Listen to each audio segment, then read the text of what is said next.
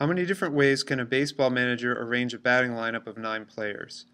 Now, to represent the lineup of 9 players, I'm just going to start using letters. Player A, player B, player C, and so on until we have 9 of them.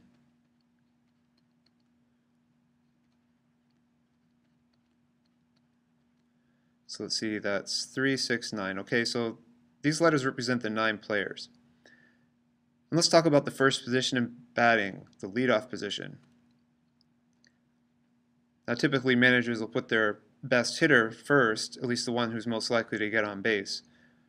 So let's just say the manager's going to pick somebody at random. We'll just pick A here. So for this first position, A has already been selected. That means all of these other players could be second. So we'll put B, C, D, E, F, G, H, I. So there are 9 possible players when you're starting off picking the first position. And then for the second position, there are only 8 players left over. And let's say he chooses B. And then for third, it would be players C, D, E, F, G, H, I. So then there are 7 players left over here. And so you can see what's happening is you're counting down 9, 8, 7. Each time you pick a player, moving on to the next position in the lineup, there's 1 less player. So if you continue this pattern, let's do one more for fourth, which is called cleanup in the lineup. D, E, F, G, H, I. And now there are only 6 positions left. So this is going to keep counting down. So 4th, 5th, 6th, 7th, 8th, 9th. It's going to keep counting down.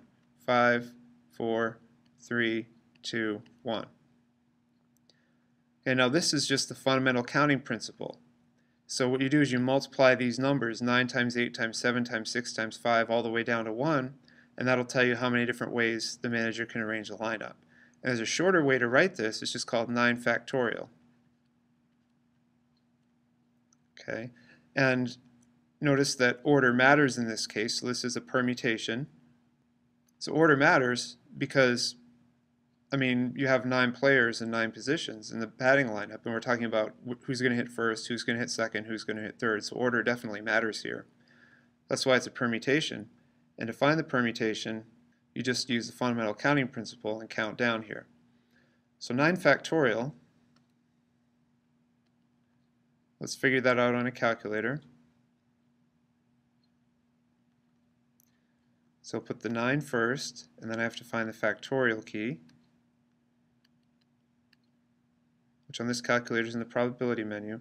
And to find the factorial on your calculator, you have to look for the exclamation point. It might actually be on one of the keys where you hit shift or something else, but you just have to look on your own calculator and see where it is. On mine, you can see it's number 4 here. So 9 factorial, that's a big number, 362,880.